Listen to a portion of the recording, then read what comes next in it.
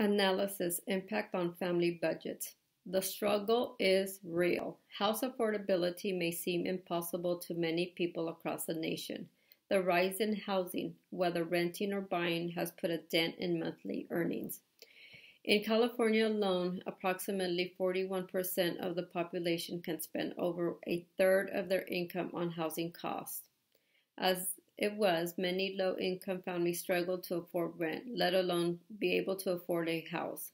Now with the pandemic, it seems that even some middle-class families are struggling too.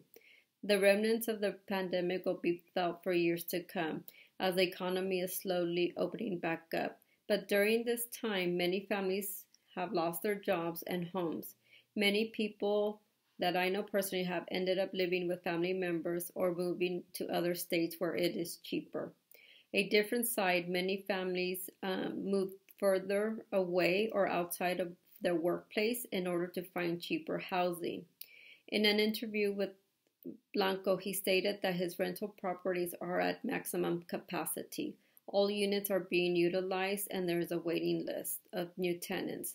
He also stated that many of the families, because they struggled with trying to meet the mortgage, they basically walked out of their homes and just left it there.